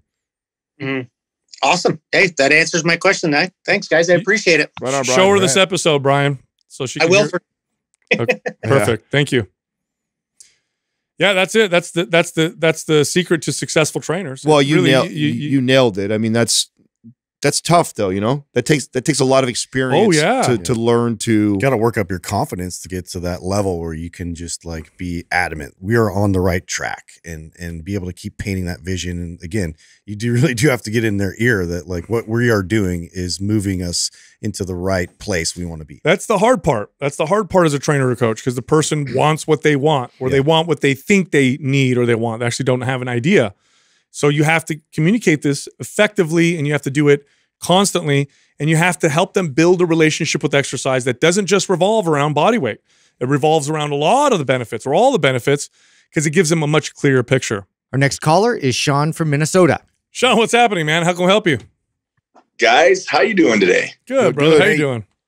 Hey, I just can't tell you how grateful I am for everything you guys do. I mean, it's your passion, your energy, your synergy together, your knowledge. It's completely helped me in so many ways, and I just want to say thank you. You guys are just awesome. Man, appreciate that. Thank you. Rad. Well, you got a 54-year-old man, started his first MAPS program 6 weeks ago, I think it was now, and slowly trying to get my body back to moving. Long story short, I started training back when I was 16, 18, and it's funny, I just caught your podcast. What was it? at the beginning of the year or so, I finally found it through a lot of diving I did with Sal. I don't know how your tummy was, but I had a really bad tummy where I couldn't walk the dog around the block without dry heaving and throwing up, and thought I better get on this stuff. So I started diving deep into it and finally found you guys. So anyway, I came up, and some of your stories are great. Like I still remember. I can't remember who brought up the universal machine when I first put up 100 pounds and putting the big plates on the weight. And then I went through college, and back in the late 80s, it was the Bigger, Faster, Stronger program out of Nebraska, the football team that was having a lot of success. So my career really been based around performance, power, speed, whatever, however we want to call it. Training on the Aerodyne bike, the old Aerodyne, we were pumping the arms back in the 90s. And then, through my 40s, got more into the old man workout, where I was working out just to kind of maintain, and had the kids growing up. And then now at 54, I find myself taking care of the tummy first, the foundation down there, and then kind of branching out and really want to do what I really want to do. And I've been doing mobility for the last 6 weeks, and I don't have a plan or a big achievement goal, but I'd like to get out of bed without worrying about my back hurting after so many years. I'd like to get the mobility, and I've been working a lot on my workouts. I went to the full body workouts for the first time in my life, which I love, and, really focusing on form, focusing on structure. Went back to, I've had a few surgeries and things like that. We're using one limb at a time, right? Pause down, perfect form, explode up, right arm first, left arm second, whatever it is. But I really just want to know you guys' take on it about, am I starting out on the right path? There's a gal that works with you named Ann. She's been a godsend. She's kind of helped me get going. And, and I'm just wondering, am I starting out on the right path to live the second half of the life as I'm looking down the hill? Yeah. Now, Sean, you used to play professional hockey. I saw this in your in the question that you sent us, correct? Yes, sir. I played for a while. Oh, good deal. So what drove you to work out for so long was high level performance, pushing your body, getting stronger, being faster. The challenge with that is making the mental switch, which I'm sure you know what I'm talking about, right? Making the mental switch from pushing performance, just feeling better and working on mobility. So that's the big challenge. Although it sounds like you're on the right track, it really does. It sounds like you're really moving in the right direction. As far as programs are concerned, Sean, I like Map Symmetry for someone like you. I think that would be a great program because it's all unilateral, or at least there's a few phases in there that are mostly unilateral. And the first couple of weeks are isometric to really get the body to fire properly. And it does encourage balance throughout the body. And you do get mobility movements in that as well. If you don't have a program like MAPS Prime or Prime Pro, I think those will help you as well. He's got Prime already. He's done the compass test already. So he's got Prime, but I agree Symmetry we'll send over to you. You got to have that. And I'd like to put him in the forum. And I'd like to point out, did I just look you up and see that you're a Stanley Cup winner also? Were you not going to mention that? Were you not going to mention that, bro? You're just going to like slide brag. Yeah, over were here? you just Come on, going to guy. say like, yeah, I kind of played some professional You're hockey. kind of a big deal. That's fucking awesome. Yeah, that's rad. And I'm gonna put a clip up when you're talking now. So now that I know that, dude, I can't believe you didn't mention that. Yeah. But I mean, you got the right idea. You got the right attitude. For the gut health, I don't know if you're working with a functional medicine practitioner, but that's where I would go, because if you can't get that, if you get that solved, it makes a huge difference. If you don't get it solved, it's going to really make everything else so much more challenging. But you're on the right path, man. Really, just what you're aiming for is feeling good. Like, how's my energy? How do I feel? Do I feel mobile? Do I feel stiff? Do I feel painful? What you don't want to aim for is soreness and exhaustion and beating yourself up. That really doesn't have a lot of value for you anymore. Now it's like, do I feel better after my workout than I did before? Do I move better? Am I getting out of bed with lots of energy? Use that as your guide, and then slowly you'll progress. Sounds like you've already reframed all that. I mean, it sounds like your mindset is in that direction, which is the hardest thing with ex-athletes, especially of your caliber, to get them to not identify with the workouts the same way and not approach them with the same type of intensity. Whereas you can use that discipline, that athletic discipline, and move it more towards, restoring your body and addressing imbalances and, really like bringing yourself back up to optimal health. So I really think that you're on the right track. Everything that you've mentioned so far is what I would recommend. Totally. So I know you called us to ask us questions, but I want to ask you a couple questions since I have you. So give me favorite player to play with and guy you hated playing against. Oh, wow. Great question. Well, I was blessed to play for a little while. And, I played with a guy named Peter Forsberg and Joe Sakic in Colorado that were just for people. I mean, super players, but they were even better people, great human beings. And I got to learn from them daily. I really learned a lot when the paycheck showed up, because theirs had a few extra zeros on it. And playing against, just the great players that were, the Lemieux of the world, the Wayne Gretzky's of the world. And back in my era, it's back when a ham and egger like myself got to actually be out there and try to shut them down and try to keep up with them. So, it was fun. Those are great. I know those are easy names to throw out there, but learned a lot from both of them, both on the ice and off the ice. Do you still hang around the sport and follow it closely, or are you over it? You know what? I've been lucky. I've been able to coach my kids growing up. I got a 19-year-old who actually plays out Vermont, and I got a little boy, 15. And putting on the skates these days, like you're talking about, stability is definitely something that I like to focus on, because when you throw the razor blades on your feet, that's not all there as much as it used to be. But so I'm around the game. I consult in it, and I'm still coaching in it. But yeah, it's just, I've really enjoyed it. It's been a blessing for me and my family, and it's just been great. Well, good deal. So Sean. Cool, Sean, man. Well, I think did you tell him we're giving him we're going to set you up with the forum? We're going to set you up with the forum. I'm going to send you Map Symmetry as well, because I think that'll be a good program if you don't already have it. Well, you guys, that's very nice. You don't need to do that, but I just want to let you know what a big difference you've made, not only millions of people's lives, but mine. It's just been amazing. I'm all in. You guys are just a blessing, and I'm telling you, from a guy who is 54, and I took that first compass test, the first 3, and got a definite F- in all 3. and with your being to kind of shift from that mind focus to the mind body connection, instead of having to put up the whatever weight it is in the bench press, the right arm already finished and the left arm about halfway up, to really focusing on that stuff. It's been a godsend. So thank you, boys. I really appreciate it. And if there's anything I could ever do for you, please let me know. Awesome. Appreciate it. Thank Well, you very much, make sure you say hi to us when you get in the forum. So tag us, and then we'll make sure we stay on top of you and pay attention to how everything's going. I will, for sure. Thank you, boys. Awesome. Thanks for calling, man. Wow, that's really cool. It's so great. Doug's looking him up over there, and he's a Stanley Cup winner. No big deal. That's pretty rad. Not a slouch. But I tell you, man, it's Justin, you probably have the most experience with this because you played at a pretty high level. It's like I've trained people like this, not professional ex-pros, but people who played college. Yeah.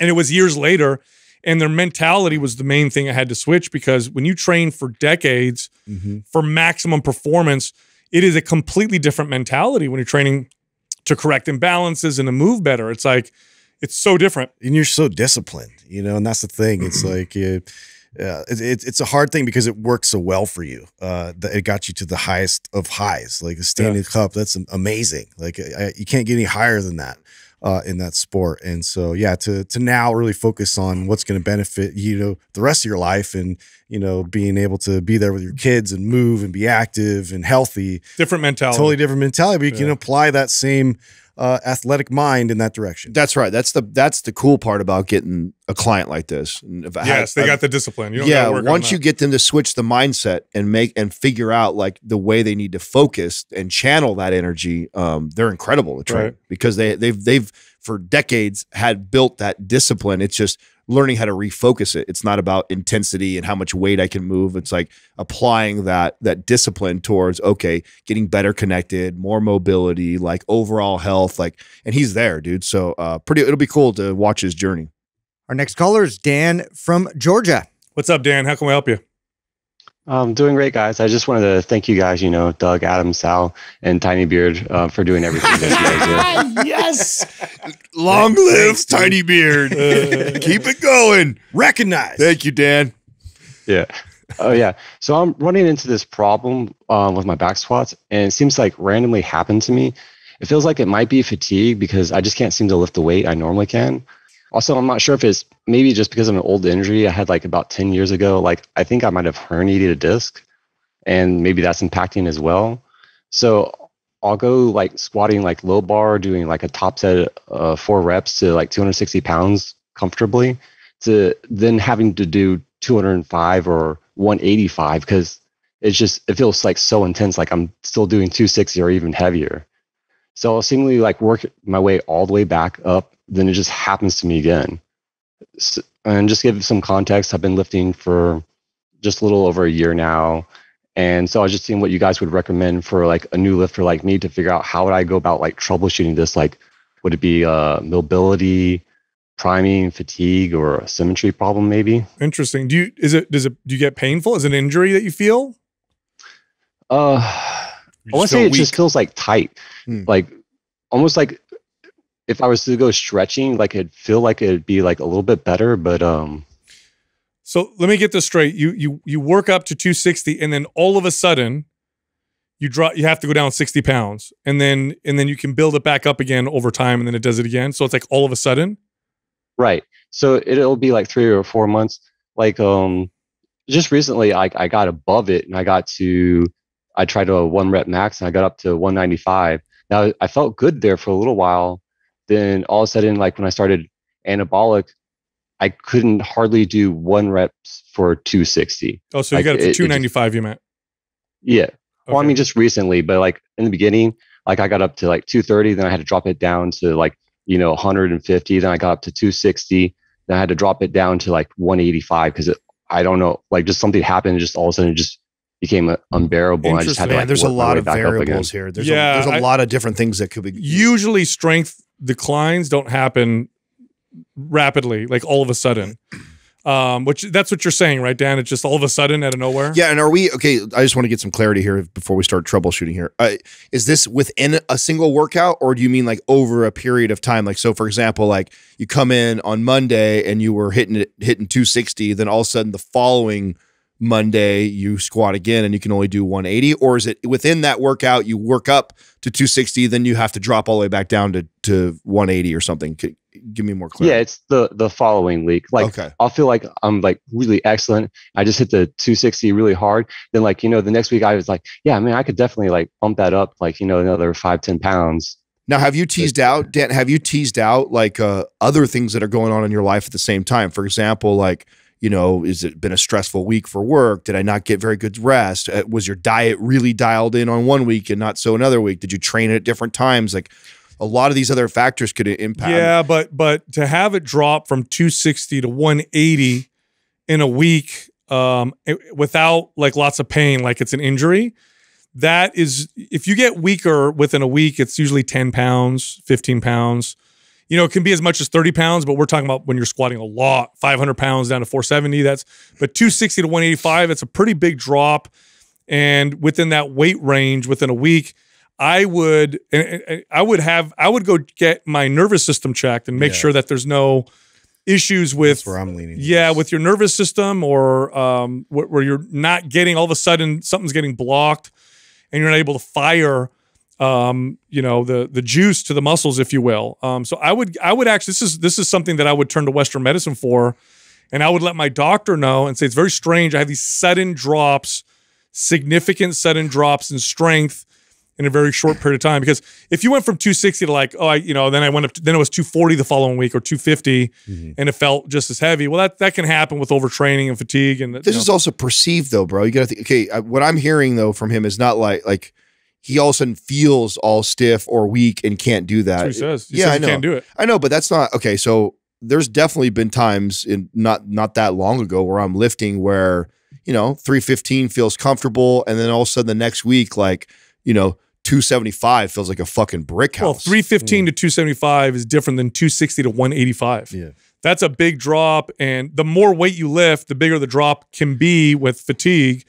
But 260 to 185, I would have my nervous system checked out. I mean, does it like shut off? Like, do you lose muscle tension, within your rep? Like, is this something that like is problematic in terms of when you're getting up to that amount of weight? Does your body just sort of shut off?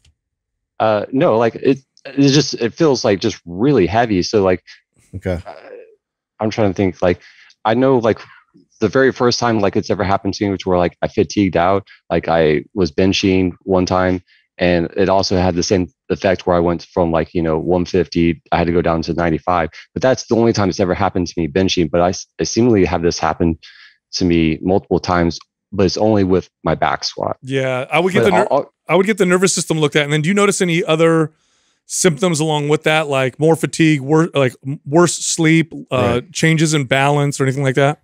No, like I feel like I sleep great, and like I've been sleeping even better since Adam recently mentioned like the chili pad, and like ever since I've gotten that, like I've been sleeping even better. That's been a godsend. Now, what does your nutrition look like? Like, how have you been eating? Like a carb amount? Like what's the kind of energy you have like going into these workouts? Well, for the last year, because like I'm like really kind of tiny. I'm like at 6'3". And last year I started at like about 160 pounds. I've been bulking like constantly. So like from the time I started experiencing this, my calories have been anywhere from like 3,500 to about 4,000. Okay. Yeah. I mean, go get it looked at. I'm mystified. Yeah, because that's a big drop. That's a pretty big drop. Now, the way I would work out with the information that I'm given right now is I would reduce your intensity overall.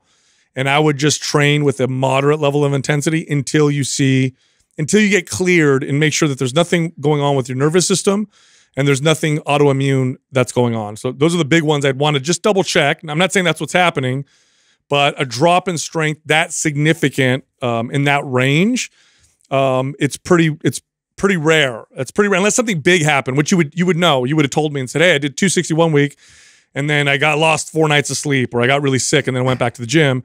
In which case I would say, well, yeah, that makes sense. But if nothing big happened in between and you were doing 261 week and the next week it was 185 and it felt just as heavy, that's what makes me say, let's rule out any medical conditions first. Yeah. Huh. Like, I'm just trying to think for myself. If it was just like 30 pounds instead of like that, would that still be acceptable, or would that still be like probably I mean 20 pounds at 260, I mean I would expect that. Like if I trained a client, let me put it this way, if I trained a client and they did 260 for 4 on Monday, and then I saw them the following Monday and they were struggling to get 4 with 185, I would have a lot of questions.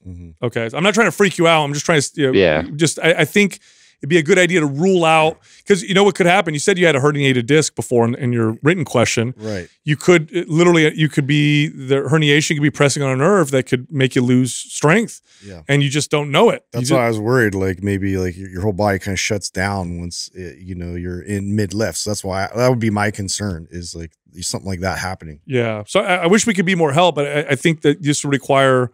Well, what we'll do is Dan, are you not in our forum yet? Are you in our forum? No. Okay, so I'll have Doug give you access to our free form. Then I'd love for you to go get it looked at, and then to give us more feedback after that. I would even love to see like a squat. So if I could see maybe we could video the next time. It'd be great to see the two squats, the contrast. That's right. Yeah, that's right. So maybe you could video some squats for us, throw it in the forum so we can take a look and see if we can help troubleshoot this. There is a lot of variables here, so that, I mean, it's really tough to like nail it down and say, oh, this is for sure what's going on with you. But maybe we can help further after, one, go get it looked at, two, shoot some videos for us in the forum. Yeah, it's definitely something I've been working on because like I had a hard time sort of going down to parallel. Then I just dropped all the way down to about 135 and went basically ass to grass, and been like feeling it in my quads now.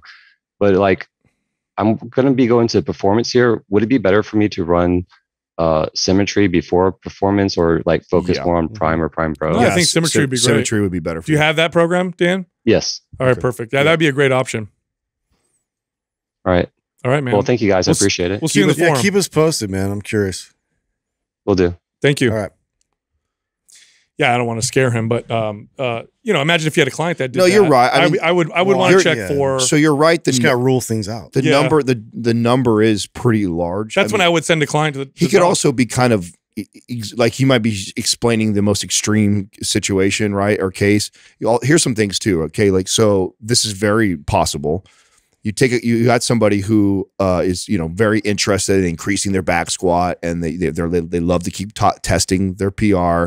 He hits a PR at 260, overreaches, sore as fuck, has a rough week, maybe stress-wise, didn't consume enough calories really, and then goes in the next week. Very easily could see a huge drop in the squat. I mean, I've done this to myself. I just feel like that would have been a part of his question, and he's like, no, I agree. You're right. I mean, I think your advice is right. I mean, go get this, go get it looked at first, just to make sure we can. I would rule out autoimmune issues. Make sure there's nothing autoimmune going on, because there's certain autoimmune issues.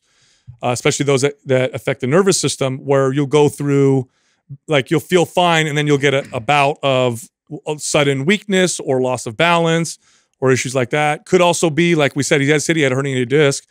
If that herniated disc sometimes impedes the nerve and sometimes it doesn't have to completely cut the nerve off. It's just you're weaker. And so you're just not pushing as hard and you feel normal. You just notice the bar is much lighter. So yeah, there's a lot of possibilities here. The nutrition was where I went initially. Totally. Because to me, I think that's what this says to me is like I thought maybe he was like dieting, right? Like I thought maybe he was cutting. He was like cutting down. Yeah, right. He hits this PR, then also he's in an extreme cut. Maybe he's not sleeping very well. Okay, well, it's possible to see a drop like that, although that is a pretty big drop. Our next caller is Brent from Colorado. Brent, what's happening? How can we help you? Hey, how's it going? Just wanted to start out saying thank you. I've been listening to you guys basically every day for the last 2 years.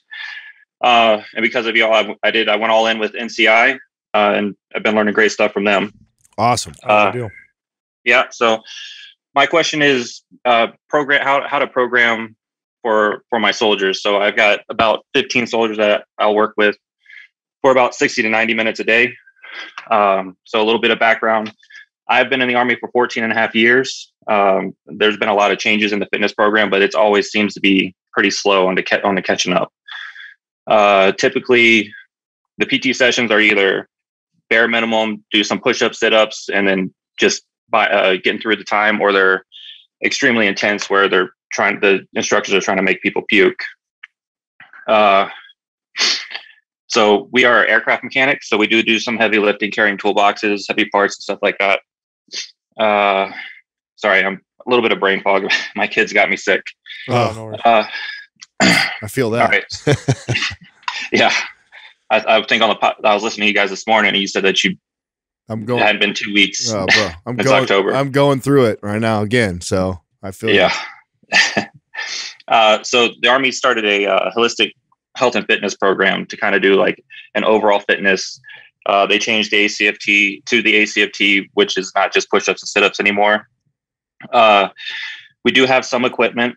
We've got hex bars and barbells and hex bars, barbells, kettlebells, bands, benches, all that kind of stuff. We don't have dumbbells though. But the issue is all the soldiers are in different places. So some of them are actually fairly physically fit. others of them, they need some work. So my main goal was to build their strength, to kind of burn off some of the excess fat, and then worry about improving their ACFT scores, because they can already all pass the ACFT. The minimums are pretty low. So I guess that's where that's the end of my question is how should I program with that kind of equipment for a group of people with a variance on age and size and physical fitness levels. I like symmetry for this. Brent, you have in your written question, it says 60 to 90 minutes with them every day. Is that 7 days a week or 5 days a week? 5 days a week. So 5 days a week you have, and then you said your main goal is to make them stronger, build some muscle? Yeah, initially. So I figure if I can get them some muscle on them and try to burn off some of the excess fat that they've added on over the last couple of years, because the Army, with the transition in the program, kind of stopped doing the PT test and started implementing this, and then COVID, and some people weren't doing PT at all, and it's been pretty rough on us for the last couple of years. Okay, so the building muscle is going to help with the fat loss. Most of the fat loss is going to happen with diet, which I know you don't have much control over. But if you try to burn their fat off with the workouts, it's going to be a bit of a struggle with, even if you did it 5 days a week. So the way I would train them is I would do 2 or 3 days a week, full body strength training, and then 2 days a week of mobility. And the way you train multiple people is you set them up and you teach them technique, have them go lighter than they think they need to go. And then you walk through and correct their form and be really a good stickler with technique and with form.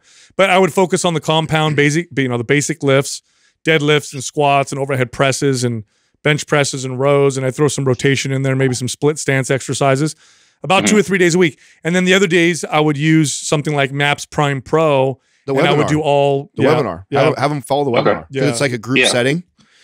Have you seen the Prime Pro webinar that I did?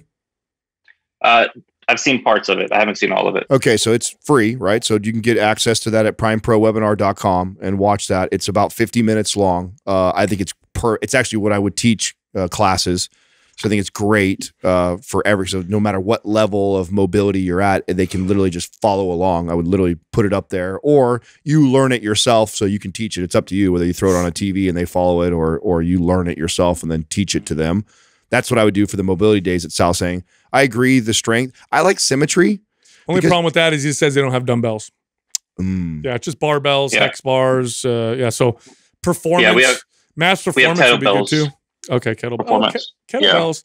You could modify some of it with kettlebells, but I still think anabolic or mass performance, the foundational workouts 2 or 3 days a week, and then on those other days, mobility, I think that'd be perfect. Yeah, the only challenge with the group on an anabolic will just be like you may have people, I don't know where their level of fitness is at, that aren't ready for a barbell back squat yet, for example. And so you might have to modify, right? So maybe you got some advanced people that have been lifting for a while, they have great technique, and you can kind of they can just follow MAPS anabolic, but then you have somebody else who has terrible squat technique, and maybe you modify, instead of them doing that, they're doing a lunge or something else that's a little less risky. And so you might have to do that, right? Because you're teaching in a group setting. That's the only thing, the tip that I would give is those high technique exercises like squatting and deadlifting in particular. You may modify them for the people that aren't quite at that level to where you could just tell them to squat and walk away. Yeah, right? You could go instead of a squat, you could do like a split stance exercise or like walking lunges, and then instead of a straight bar deadlift, you could do a hex bar deadlift, which is requires less skill. So you could throw some modifications in there. But yeah, 5 days a week, 3 days, 2 to 3 days of full body strength training, and then 2 to 3 days of correctional mobility type work. You've got yourself a really good routine, and they're going to feel good as they do it, and they will build muscle, and they will build strength. That'll help with the fat loss as they start to speed up their metabolism. But I'll be honest with you that the fat loss, a lot of it's going to be when they're not with you, right? Their diet. You're in the military, so you can beat them up a little bit and tell them, call them fat or whatever. I don't know if you guys are allowed to do that anymore. But it's frowned upon. Oh man, what the hell's going on here? I'm going to work with them with their nutrition also. I've learned a lot from it. I was already a nutritionist, but NCI has helped with the actual application. So perfect, sweet. I'm gonna work with them. I'm definitely working with them with that. Okay, Brent. And then I do have anabolic, so I wasn't sure about how to program it how to modify it into a group setting. The first and second phase are pretty easy, but once you get to the third phase, the rest periods are so short, it's kind of hard to get everybody through with that rest period. It doesn't have to be perfect. You can keep them longer, and you can also go phase 1, phase 2, phase 1, phase 2, and then I would go mass performance. Do you have that program? No, I do not. I'll send that to you, Brent, because mass performance is great. Okay, awesome. Thank you. Yeah, no problem, man. Thanks for calling in. Yep. No, thank you. Yeah, group strength training is really hard. Very hard. Yeah, I know, Justin, you do it with your football players. It's hard. It's a tough one, man. I mean, it gets away from you really quickly, and for me, it's about slowing it down and like really trying to like apply things like isometric, so I can at least like make sure everybody gets the concept of how to brace properly, how to hold certain positions. But really, at that point, like you have to kind of trust that they're going to apply the exercise with appropriate form. Yeah, totally. Because otherwise, everybody's doing strength training. You're watching this guy over here, that guy over there, that girl over there. They're doing it wrong. Yep. You start to get injuries and It's stuff like tough. that. Well, So and I here's like an that. example of where, I mean, we always talk about how important squatting and deadlifting is, and it is. And if I had each one of those people individually, I would be working on all of them getting great at those movements. But if I'm forced to teach in a class setting, Yeah, that's why I said, like walking lunge and a trap bar. I'm gonna look at my 20 pilots or whatever, and I'm gonna go, or soldiers, and go, hey, these 5 have great squat mechanics and deadlift mechanics, so you guys can follow anabolic accordingly. Then these other ones that are like all over the board, I don't have the time to coach each individual up. So it's like, you're going to do a lunge. Yeah. So that's, exactly. And I had to look too at like which one had the most least risk it had the most like benefit to them too. Yeah. So like a trap bar deadlift versus like regular deadlift, I don't have that much time to coach all those cues and get everybody on the same page. So I would prefer them to just do that and still get the benefit of it, but like lower the risk factors down. Perfect. Look, if you like our information, head over to mindpumpfree.com. Check out our guides. We have guides that can help you with almost any health or fitness goal. You can also find all of us on social media. So Justin is on Instagram at mindpumpjustin. Adam is on Instagram at mindpumpatom, and you can find me on Twitter at mindpumpsal.